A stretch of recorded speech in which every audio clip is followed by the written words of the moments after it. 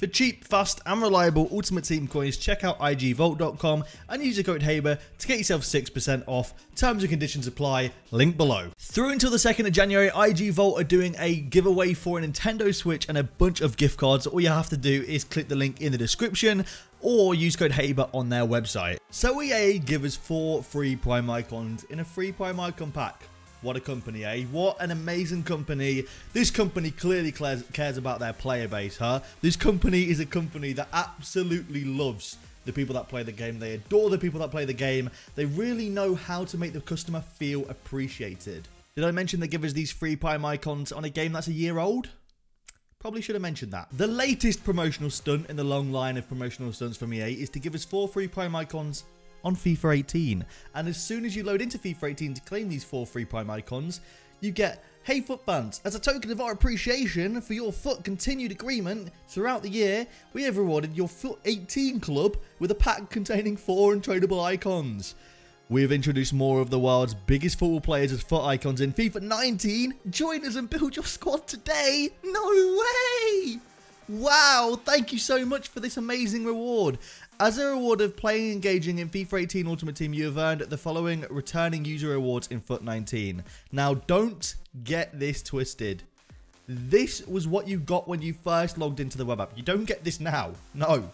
You get this when you first log into the web app. But they're saying it now as if they're an amazing company. Because I've logged into FIFA 18 since FIFA 19's come out. Because I've done a video where I looked at some of the old plays that I had in my club. And, yikes. EA. Good one. Nice one to try and make us think that we've got some amazing reward. Like, are you kidding me? Are you actually kidding me? So, the amazing company themselves have given us a FUT free Prime Icon pack, but don't get it twisted. We get the exact same ones. Loudrup is about to come out this pack. How do I know that? Because everyone got the exact same pack. As you see, whoa, no way, the Danish flag. Cam, oh my god, Ryan's a prophet. It's Loudrup. No, because everyone gets the same one. Do you know what's ironic about it? As you see Desai, Van der Sar and Shevchenko pop up. Whoa, they're all 91 rated. What happens when you switch 9 and 1? You get 19. It's a promotional stunt from EA. Are you kidding? Like, this company are ridiculous. Wow, I completely forgot what my team looked like last year. This is like a fully untradeable team. This is crazy, dude. I had this card untradeable, man. Oh my word, look at this, dude. Okay, like, this is what upsets me. We are currently in December. Sorry, we are in January. Happy New Year, by the way. We are January 1st, and EA feel it's so necessary to try and get people to go back to their game on January 1st that they're trying to make people that didn't buy the game buy the game. That upsets me.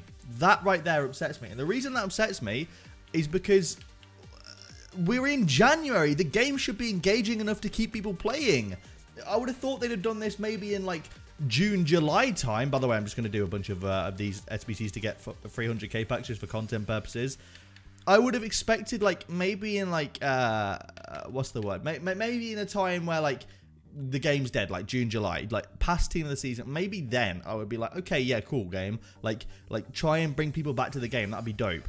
Not in January. January, like, team of the year is in 2 weeks. People should be really excited and coming back to the game. I don't understand how bad this company must be at making games that they need to try and promote the game on last year's game in January, and it hurts my brain.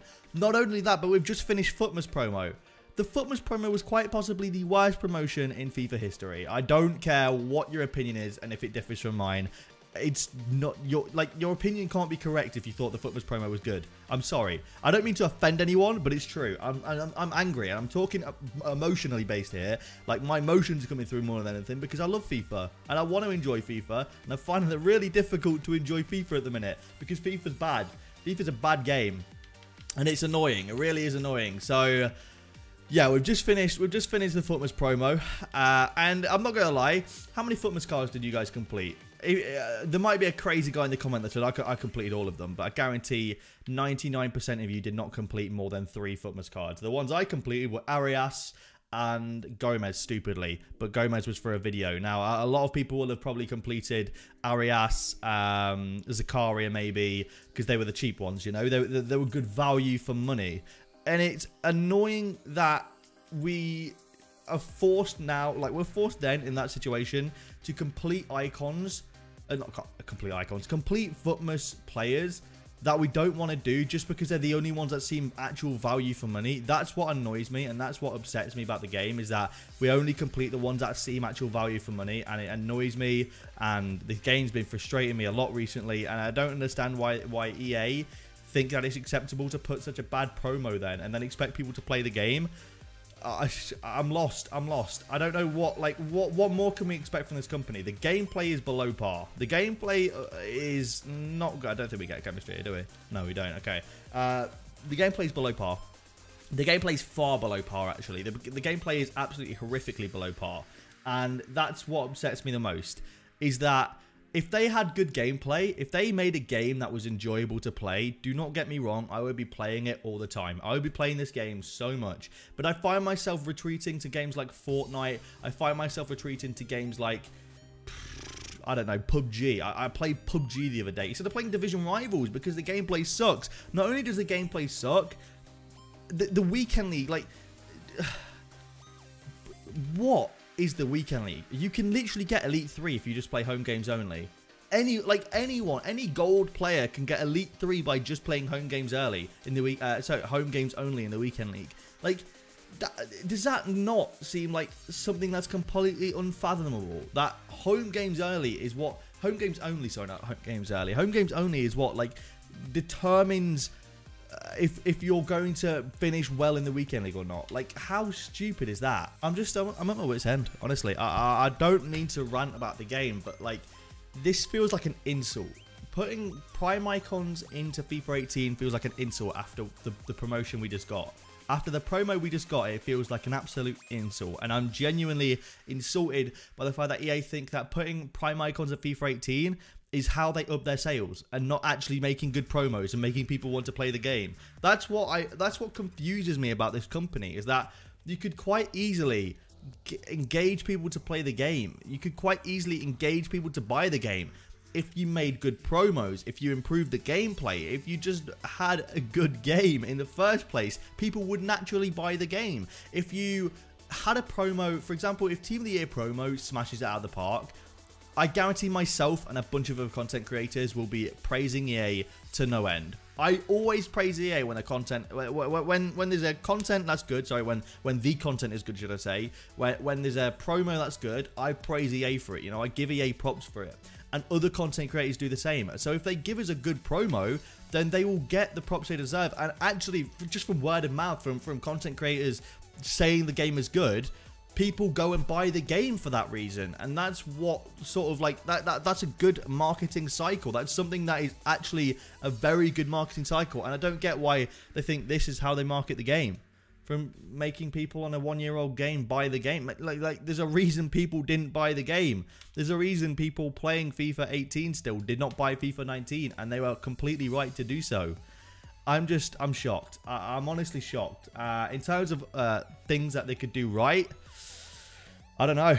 I honestly don't know. I don't have that many suggestions for them, to be honest. I don't really know what they could do at this point. I mean, give us some incredible SBCs in Team of the Year in 2 weeks' time, and I think a lot of people will forgive EA for the poor content. You know, take your time with the patch. Don't do a patch once every 3 months like last year. Don't do it. Don't random. But don't do a patch once every 2 weeks. And if you're gonna patch something, actually patch it. They've said they've patched so many things, and at this point now, I'm starting to believe that they're trying a placebo effect with us, where they're saying they're patching stuff and they're not actually patching it, because you can still change your custom tactics in the pause screen, and it makes your players go all the way around the pitch. You know, your left back's now playing striker, your striker's now playing goalkeeper. If you change your custom tactics in the pause screen, that's what happens. But they said they patched it like 2.5 months ago, and they just didn't. They literally just didn't. And that's what hurts my brain. Like, stuff like that, like them not patching things like that, it doesn't make a whole lot of sense to me. It doesn't make a whole lot of sense to me. So if they could work on what they're actually patching, if they could perhaps invest in more service. I know it's a big ask. I know it's expensive, but we're talking about a multi-billion-dollar company. We're talking about a company that probably made 100 million in FIFA sales this year, 100%. And the reason that I say that is because think about it, the game was £100. only 1 million people had to buy the £100 version to make 100 million in sales. They probably made way more than that in sales, to be honest. I think in total they've sold like 25 million copies across 3 years of FIFA. What? Like, think about the lightning rounds for Footmas. Think about the lightning rounds for Black Friday. They sold out in a few minutes. Think about how much money they made. Why can they not invest in better servers? It's become a meme at this point that if you want to play the game on 6 PM on a promo Friday, Weekend League, for example, you're going to experience the most delay. And that shouldn't be a thing. Think about any other game in the world. Think about literally any company in the world. What other company has a game where if you play on a certain time, you know you're going to experience horrific gameplay and a horrific delay? In fact, what other game company? Fortnite, for example, Epic Games, they're smashing it right now. They have 2 different game modes in their game, Creative and Playground. On Playground, it's a 4 max server, and the server is client-side as opposed to server-side. Why can't EA do anything like that? I don't get it. I'm angry. I'm angry. I'm going to be honest with you. I love FIFA. I've loved FIFA since about FIFA 12 Ultimate Team. I fell in love with it then, and I've loved it ever since. And I'm starting to fall out of love with FIFA, and it's making me really angry.